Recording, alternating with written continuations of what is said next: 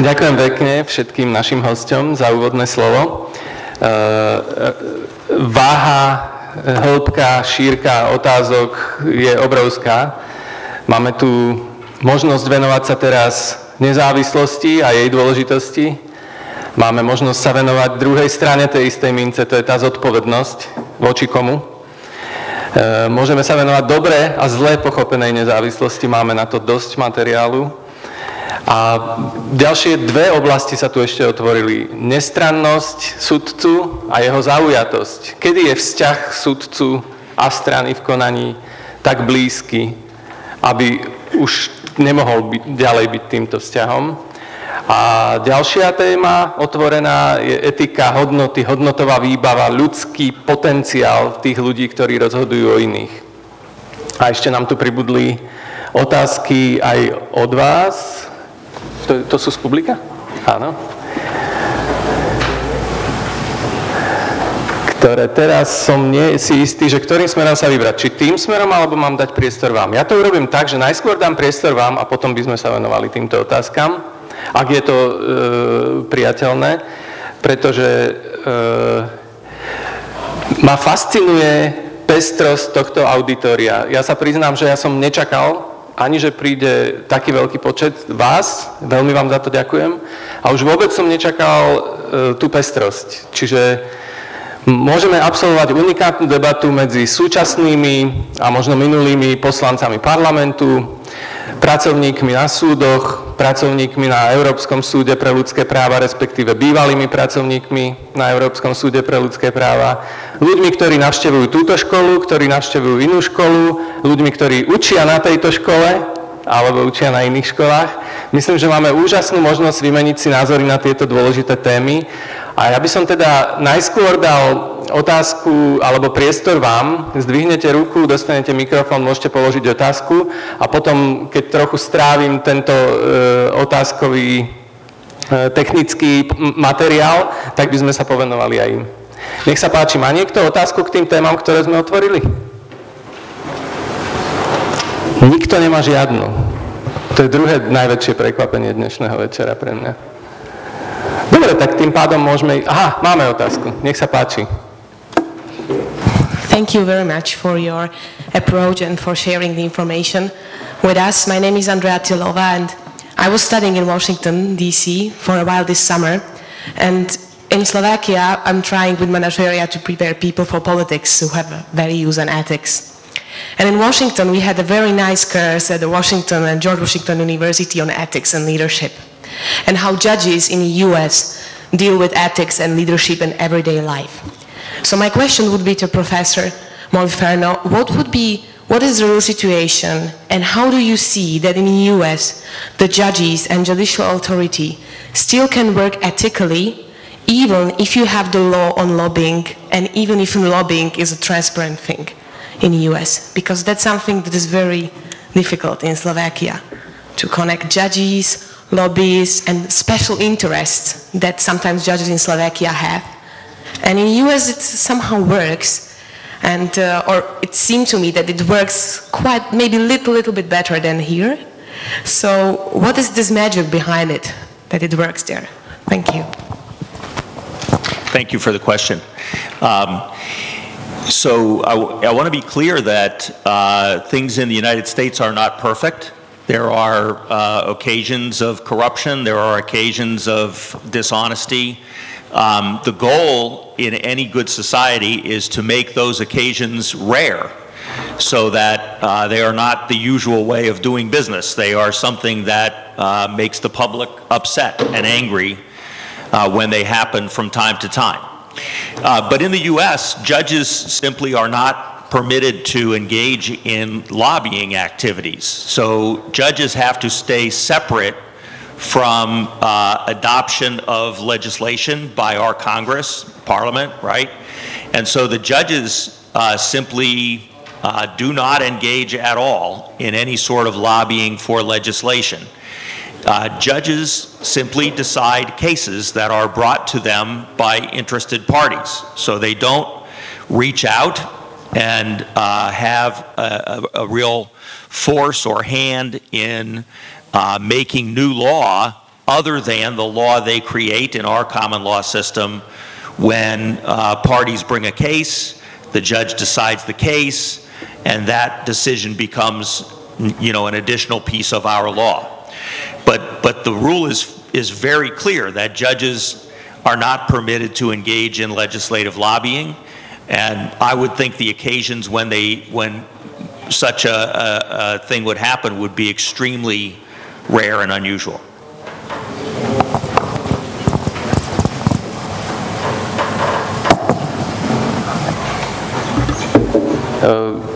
Je to zodpovedané? Nevidím.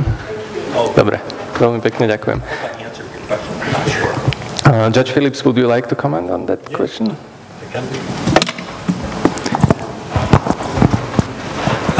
The situation is exactly the same in England.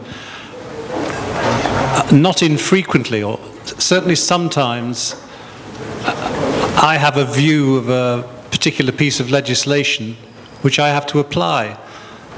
Sometimes I think it's good legislation, which is helpful, and sometimes, because I am a human being and not a computer, I think it's bad legislation and it would be better if it had never been passed. But I do my best to put that right to the back of my mind, and I apply the law as it actually is, whether I like it or not, because that's my job. It's not my job to make it, it's not my job to lobby about it, it's my job to apply it, whether I like it or not. That demands a lot of you as a human being, but that's what I try and do. Okay, thank you.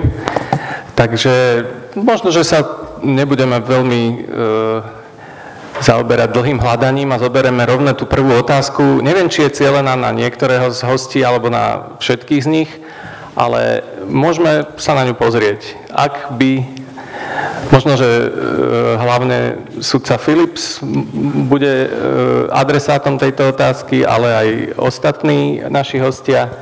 Stalo sa vám niekedy, že ste boli adresátom ponuky na korupciu a pravdepodobne sa očakáva odpoveď, aká bola reakcia, a ak nie, aká by bola v tom prípade reakcia?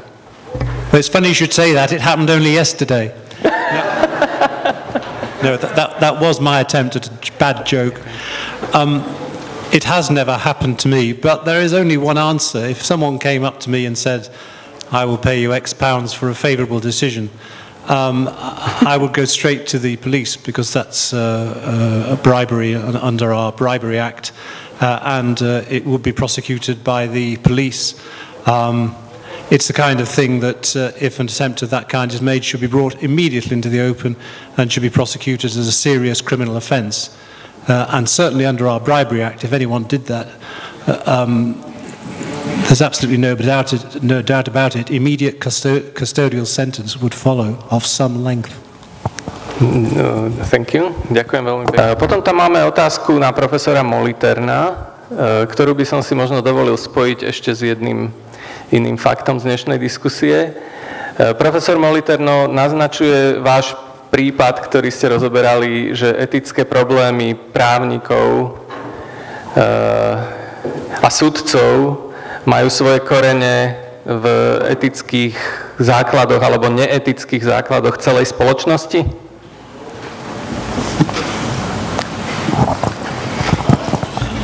So ethical problems of lawyers and judges, but I'll focus on lawyers for the moment. Some of them, yes, definitely spring from the values in the society that they happen to live in and work in. And lawyers are people. Judge Phillips just admitted that even judges are people. And so yes, of course, they are influenced by the society in which they live. And it's not possible for a lawyer or a judge to be completely separate from the place they live and the values that make the place they live work. But I would also say that lawyers have a specific source of ethical problems throughout the world that have nothing to do really with the society in which they live, and that is that they are the representative of someone else. They are the representative of someone else, and their first duty is to further that person's legitimate interests. So as long as the person they represent, their client, wants something that is lawful, it is up to the lawyer to try to achieve it for that client. And that puts lawyers in difficult positions sometimes, because a client might want something that is legal but feels immoral to the client, to the lawyer.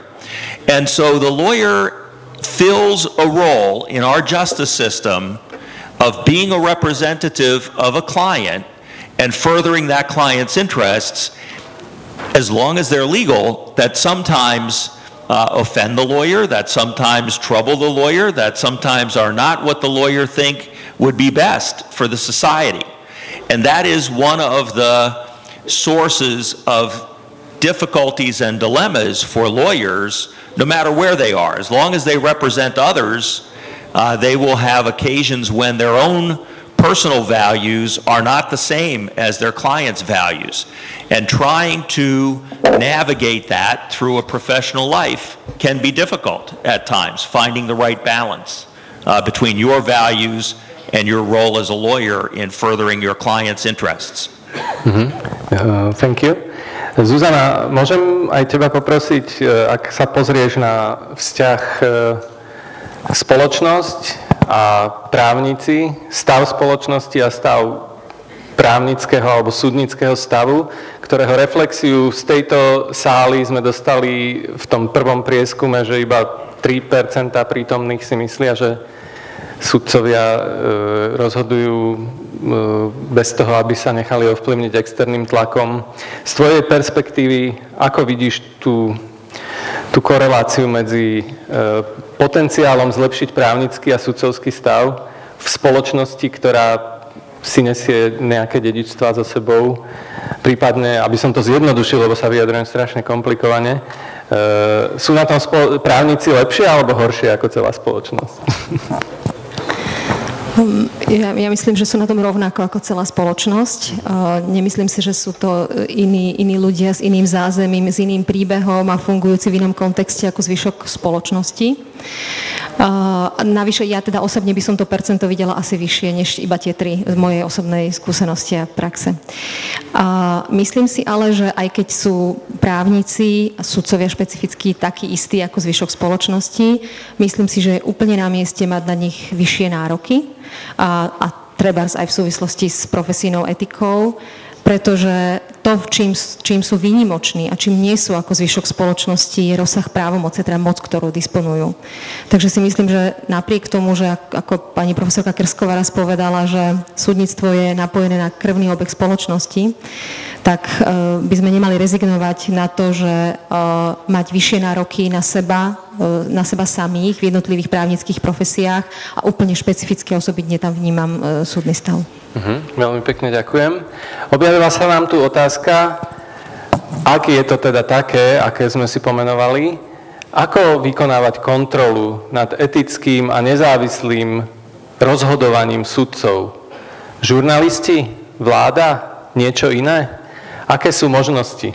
Teraz máme tu otázku v modrom aj pre našich hostí. Ako teda vykonávať kontrolu nad etickým a nezávislým výkonom súdnej moci? Kto tam hrá akú úlohu? Nech sa páči. Judge Phillips, maybe? Alebo Jim?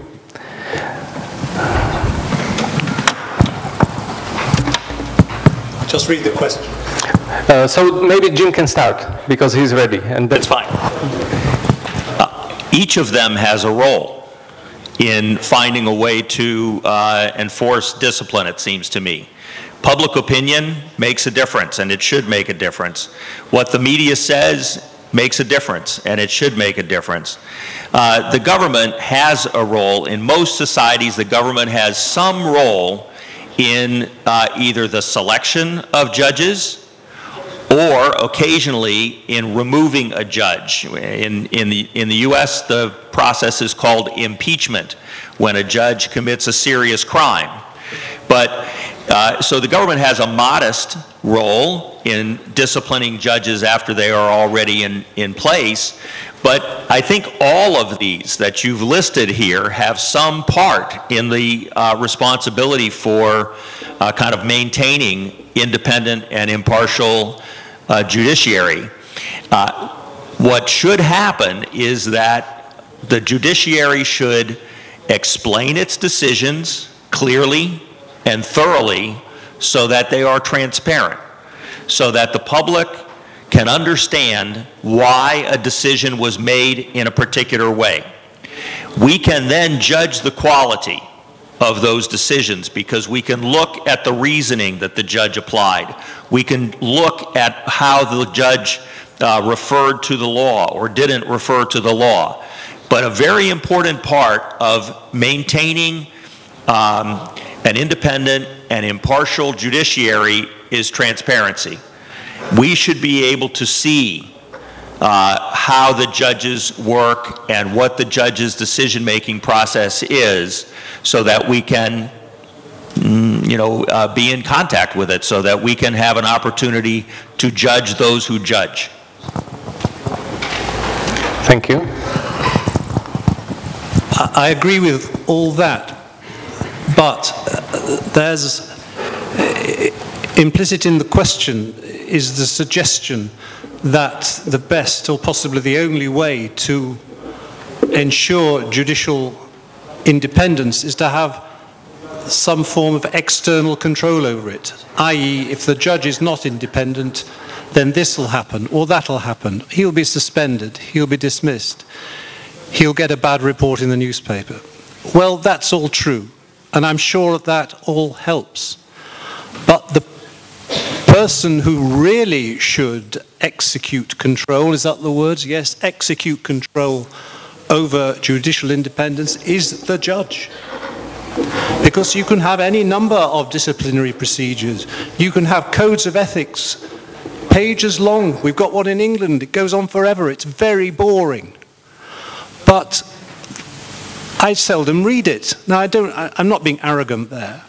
I hope that I maintain my own judicial independence by looking outwardly back at myself.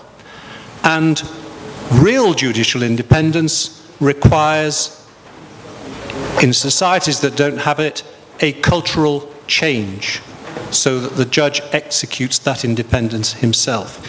Ultimately, in my view, it is not a matter of external control. It comes from within. Thank you. A Zuzana by rada tiež okomentovala túto otázku. Ďakujem. Ja iba nadviažem na to, že pre mňa téma profesnej etiky, čím viac som sa s ňou zoznamovala aj s tou praxou v iných krajinách, bola o tom, že má to byť najmä otázka prevencie, než represie. To znamená, najmä by mala byť uplatňovaná v preventívnej rovine.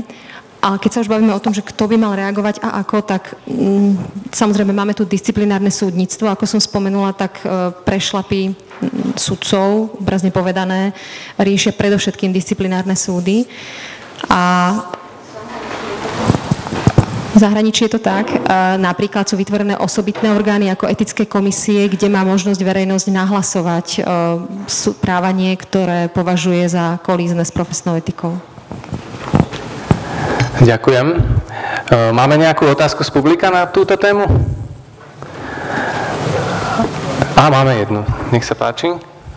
Môžem poprosiť niekoho?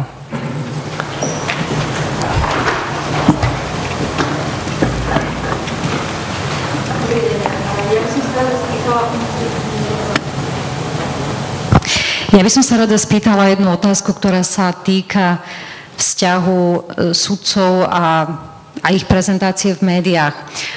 Viete si predstaviť situáciu, keď je prípad starý niekoľko rokov, 30 rokov, je už niekoľkokrát právoplatne odsúdený, definitívne uzavretý, ale napriek tomu stále v spoločnosti vyvoláva nesmierne tenzie, hádky, či bol spravodlivo uzavretý, či všetky tie procesy prebehli tak, ako mali byť, a neustále pochybnosti o tom, či náhodou odsúdený za vraždu a znásilnenie, teda veľmi brutálne činy, neboli v skutočnosti nevinní. A keďže sa to ťahá tak dlho, médiá tomu venujú aj patričnú pozornosť a títo ľudia odsúdení, ktorí už medzi tým boli prepustení, vystupujú v médiách a bránia sa a tvrdia teda, že sú obete nejakej justičnej mafie alebo niečoho podobného. A mal by teraz sudca, ktorý ich odsúdil, ísť do médií a diskutovať s týmito ľuďmi odsúdenými, ktorých on poslal do väzenia, a znovu obhajovať svoje rozhodnutie? Ďakujem veľmi pekne za otázku. Je skvelá a zapadá do jednej, o ktorej som sa s Jimom Moliternom rozprával dnes popoludní. Čiže ak dovolíte, ja by som k tej vašej časti pridal ešte jednu. Čiže otázka bola, keď je kauza rozhodnutá už veľmi dávno, právoplatne, stále však je predmetom verejného diskurzu, neustále je aj médiami sledovaná, a či by mal sudca nejakým spôsobom obhajovať svoje rozhodnutie pred médiami, alebo nie, ak som to dobre zosumarizoval? Prípadne, áno, v diskusii s tými, v priamej konfrontácii s nimi. A ja to obohatím o otázku širšiu sudca a média, pretože toto začína byť na Slovensku veľmi zaujímavá téma, práve v uplynulých asi 2 rokoch, kedy sudcovia sami som zažil, že nemajú jasno v tom, kedy môžu komentovať svoje vlastné rozhodnutie a či ho vôbec niekedy môžu komentovať. Počul som na to názory, že sudca sa vyjadrí v rozhodnutí a bodka. Naopak v Českej republike vidíme sudcov, ktorí vydajú rozhodnutie, to rozhodnutie nadobudne právoplatnosť a on sa posadí do televízie a obhajuje, odpoveda na otázky čo najlepším spôsobom, akým je schopný, sa snaží urobiť to rozhodnutie zrozumiteľným. Čiže ak by som mohol našich hostí poprosiť o odpoveď v 2 častiach. Jedna veľmi špecifická otázka, ktorá zaznela z publika na kauzu, či má sudca v priamej konfrontácii s obvinenými obhajovať svoje rozhodnutie. A druhá, ako to vidíte so vzťahom sudca a média, či vôbec sudca má svoje rozhodnutie komentovať, najmä keď je predmetom obrovského verejného záujmu a verejnosť sa dožaduje vysvetlenia, nerozumie dostatočne, prečo bolo vydané práve takéto rozhodnutie. Ako vidíte tento vzťah z vašej perspektívy? The public should, of course, be able to understand the decision when the decision is given. If the judge makes a decision about guilt or innocence, and all he or she says at the end of the trial is, as we would say in England at least, guilty or not guilty, then the public is going to wonder what chain of reasoning, what reasoning led the judge to that particular decision. Now, if the judge, as he should have done, has explained his decision in a transparent way and his or her judgment is published in the newspaper and on the television and elsewhere, as it can be in England, then the situation you've described, which I fully understand, should not arise, because the judgment will have been transparent and the reasons for the judgment will have been transparent from the beginning. So that's the most important point in my view. But if that has not happened and a judge is under attack for a particular decision he's taken, then I do not think, certainly, and I'm speaking in an English context, but I do not think it is for the judge then to get himself or herself involved in a debate about whether that decision was right or wrong or the reasons for it. Because the judge, has no control over the debate. He won't know which way it's going to go. He won't know which questions he's going to be asked by the interviewer or the press. And open debate of that kind is likely to lower the standing of the judge in society, in my view, not raise it. I think judicial independence does mean not getting involved in arguments with the media. You make your decision, you explain it, and if you're wrong, the Court of Appeal will put it right. But otherwise, it's trial by media. Ďakujem. James? So I too live in a place where judges are obliged to explain thoroughly and clearly their decisions when they make them. And once a judge has done that, some of our legal opinions, as you may know, are 100 pages long of thorough explanation of what the reasoning was, what the law relied upon was, what the facts were, how the judge decided. I think if a judge makes that kind of decision with that thorough an explanation, then there isn't anything actually to be gained by any further explanation outside of the process of actually rendering the formal decision. I understand that not everywhere is like that. That in many places judges render decisions without much explanation, if any, and that at times the public is very interested to know more about what the judge has thought in making a decision.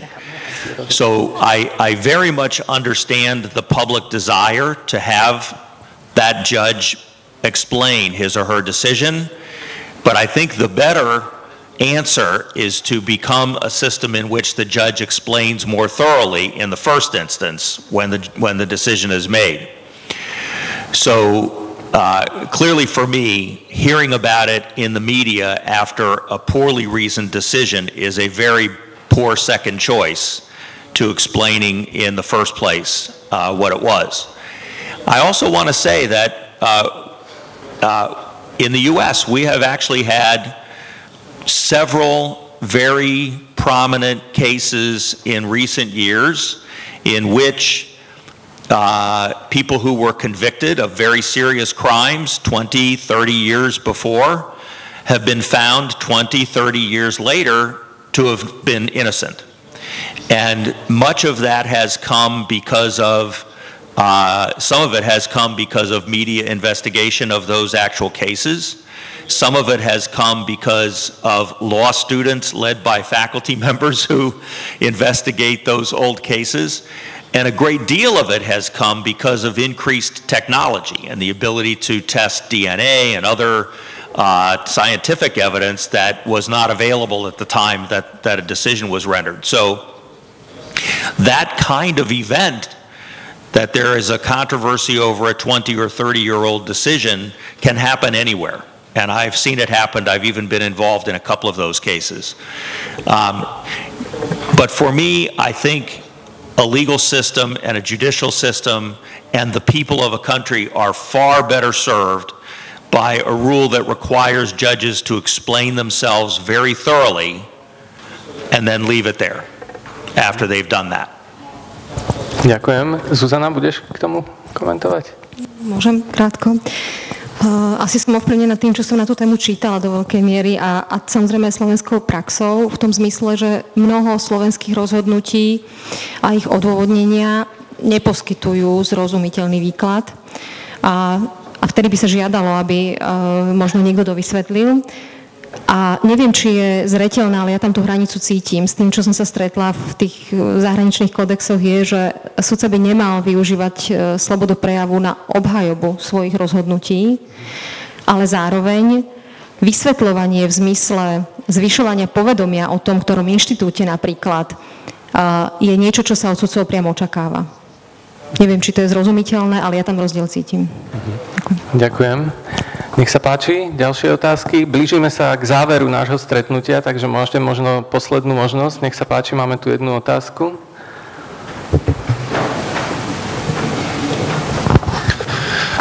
Ja by som sa chcel spýtať aj vlastne všetkých troch hostí, aj pani doktorky Čaputovej, pána sudcu Philipsa, aj profesora Moleterna.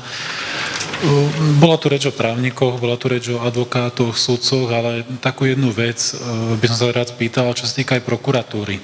A najprv hneď, či sa nemení niečo pani doktorky Čaputovej najprv spýtať, či sa nemení niečo v tomto zmeniť, lebo ak je prokurátor v trestných veciach, teraz sa dotknem trestných vecí, dominus litis vlastne pán sporu v tom prípravnom konaní a... Pomalšie, aby stihli prekladať. Aha. Vec sa postupuje vlastne prostredníctvom prokurátora na súd v tých trestných veciach, tak aj z vlastnej praxe, aj z niektorých mnohých iných vecí, čo viem, tak vlastne v podstate tomu súdcovi sa to nedostalo a rozhodol o veci možno tak, by som povedal, v rámci známosti, v rámci niečo iného, neviem. Také veci, ktorá bola úplne jasná, že tam bol spáchaný napríklad trestný čin, tak to zastavil. Tak to chcem len tým naznačiť, že možno nie priamo sudca, ale jak sa hovorí, tieto veci to zastaví hneď prokurátor. A na porovnanie s našimi zahraničnými hostiami by som ešte chcel takú otázku, že ako je to v prípade práva v Spojených štátoch a takisto v Anglicku, vo Veľkej Británii teda, či je to tiež takto vlastne postupované cez nejakého prokurátora ešte podobne, ako je to aj u nás. Dobre, ďakujem. Čiže ak to zhrniem, tak prvá časť otázky je, bavili sme sa o rôznych právnych profesiách, ako vidíme prokuratúru a kedy a za akých okolností sa tam dá očakávať zmena. A tú druhú by som nechal na to, ako zodpovie Zuzana túto prvú časť a potom by som možno, že už v rámci zhrnutia nechal priestor ešte ostatným hosťom. No, prokurátorov sme sa tak nezaoberali detailne ako súdnictvom, ale mám pocit, že tam je veľa podobných znakov a podobných znakov v tom zmysle, že prokuratúru tiež považujem za uzavretý a izolovaný systém. A to je vždy riziko na to, aby sa, najmä keď disponujú s tými právomocami a významnými právomocami, ako ste spomenuli, aby sa, alebo je tam tá možnosť, aby sa tie právomoci zvrhli. Ja myslím, že už sa o tom veľa hovorí a dúfam, že je to skoro na pláne, že prokuratúra prejde s tými zmenami. Veľa sa hovorí o tom, že tu máme socialistický alebo sovietský model prokuratúry. Myslím, že aj rozsah právomoci v trestných veciach, ktoré majú slovenskí prokuratúry, je skôr niečo, čo už je progresívnym prvkom, než súvisí s tou minulosťou. Takže neviem, myslím si, že to, čo ste hovorili, že aj pánom sporu a vec sa nedostane ani pred sudcu, to sedí. A určite, keď sa bavíme o hodnotách a etikách v práve, tak nepochybne sa to týka aj tejto profesnej skupiny prokurátorov. To je to všetko. Ďakujem veľmi pekne. No a vzhľadom na to, že náš čas sa skončí presne o 4 minúty, tak by som si dovolil vyzvať našich hostí na taký posledné kolo reflexie a odrazím sa od tohto prieskumu, ktorý nám tu beží teraz a ktorý skonštatoval, že veľmi, veľmi vysoké percento z našich hostí tu považujú právne elity za eticky a hodnotovo skôr slabé osobnosti, ktoré nám nedávajú dôveru, že v dôležitých rozhodnutiach sa človek dočká spravodlivého rozsudku. Čiže s tým tvrdením nesúhlasí, s tým tvrdením, že máme dobrú výbavu, slovenskí právnici, nesúhlasia vlastne všetci, čo tu sedia. A ja by som vás chcel poprosiť, ak by ste mohli každý povedať dve veci, čo považujete za najdôležitejšie, na základe vašich skúseností z vašich krajín, na základe vašich skúseností z iných krajín, v ktorých ste pôsobili, čo považujete za dve najdôležitejšie veci, ktoré by mali sa stať v krajine, kde právnici, vysokoškolsky vzdelaní ľudia považujú, a takisto aj neprávnici, vzdelaní ľudia, aj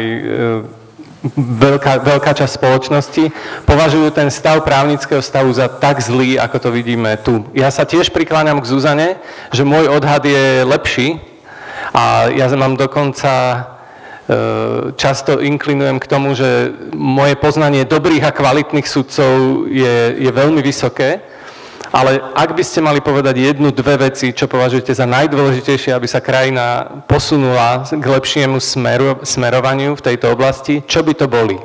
Kto by začal? Sudca Philips, nech sa páči. It's a very big question at the end of a long evening, but I shall do my best. Good judging starts at the beginning of being a judge. What do I mean by that? I mean two things. Firstly, You need an open and transparent appointments process for anyone who holds a judicial office from the beginning of the judicial appointment. So you need selection criteria, you need application forms, you need interviews, you need tests, and you need for the public to know that that is how their judges are chosen and not by any method that is not transparent. And the second thing I think you need, again, relates to the beginning, and I would say this, I suppose, wouldn't I, because I'm responsible for judicial training. But the kinds of matters we've been discussing today are things that judges, I think I've been talking about a culture change. These are things that judges need to be educated in from the moment of their appointment. So strong and disciplined training in judicial conduct and ethics from the beginning of a judge's training is the second thing I would include in my list. I think I was only allowed 2, and those are my 2. Thank you very much. Jim? So I agree with everything that Judge Phillips just said, that a good judge begins with good training, a good judge begins with a good education. I would only add that a good judicial system has to have a good structure. It has to have institutional structures that allow and encourage the judges to do what the society needs of them, to be the kind of judge who will decide cases impartially, to be the kind of judge who is not going to be subject to influence, to be the kind of judge that will fulfill the very important and high societal role that judges have to fulfill. So it's partly about training, it's partly about personal qualities, it's partly about the culture that surrounds the judge, and then it simply is about the judge doing the judge's role in a proper way. Thank you. Zuzana? Ďakujem. Ja tiež sa krátko pristavím, pri tom moja skúsenosť je zásadne iná. Teda poznám aj veľmi, veľmi schopných a eticky ukotvených sudcov napríklad. Mne napadla jedna vec, okrem toho, čo tu už povedali moji predrečníci, ktorú ja považujem za najdôležitejšiu, a to je asi vo všetkom začať od seba. Každý, kto reprezentuje právnickú profesiu, je dobré, keď budeme na tej ceste, ktorou ideme, zodpovední, keď sa budeme snažiť ísť priamo, nezlaviť z nárokov na vlastný prístup, alebo si nemyslím, že existuje niečo silnejšie ako vlastný príklad. Všetko.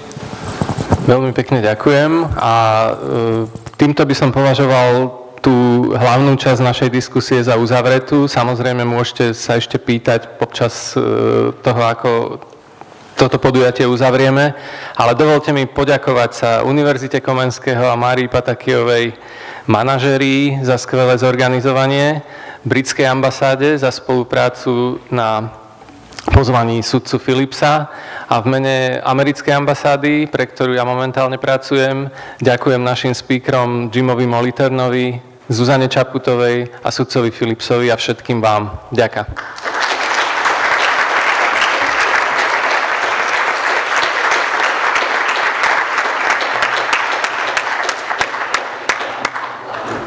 Tak, rovnako ďakujem vám všetkým za aktívnu účasť, za naplnenie tejto sály pozitívnou energiou. Ďakujem našim vzácnym hosťom. Zuzanke, ďakujem za pripomenutie môjho učiteľovania a to, že začať od seba, si myslím, že je skutočne strašne dôležité, pretože tie rozhodnutia, ako tu bolo povedané, prijímame mnohokrát za deň a ja si myslím, že mnohokrát za deň cítime, že sme na križovatke a máme možnosť sa rozhodnúť eticky, aj tak, že by to prípadne nebolo celkom eticky, ale možno by to bolo výhodne v rôznych smeroch, tak držme si palce, aby tá etika predsa len zvíťazila. Ďakujem veľmi pekne.